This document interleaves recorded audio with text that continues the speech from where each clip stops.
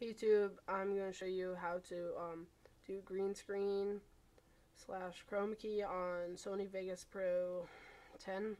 First of all, I am using Vegas Movie Studio HD Platinum 10 because Sony is too expensive stuff. So first things first, you want to have your media open up with green in the background.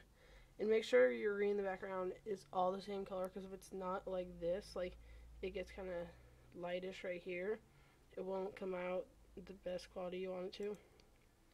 So first up, open up the effects on the media you want, and then over in this extract you will see Sony chroma key and add.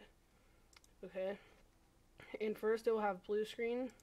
You have the choice of blue screen, green screen, pure red screen, pure green screen, and pure blue screen. I'm going to do green screen. And you see it goes away a little bit in the background, not all the way. But to make it go all the way out, you want to do show mask only.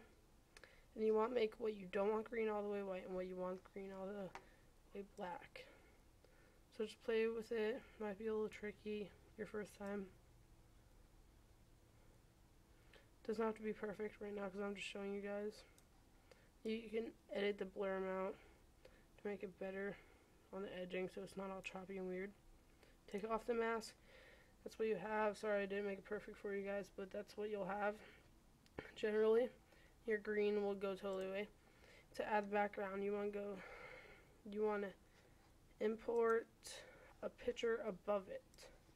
Drag it, the picture above it, and then if you do it right, then oops, I'll make it below it. There you go. If you do it right, then that should be your new background.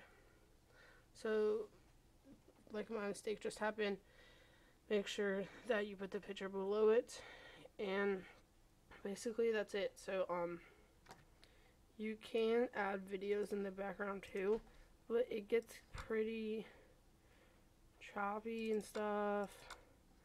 I'll try to just for you guys.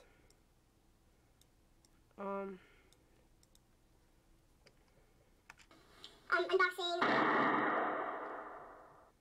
See, it will freeze a little bit and it's kind of sketchy, but whatever.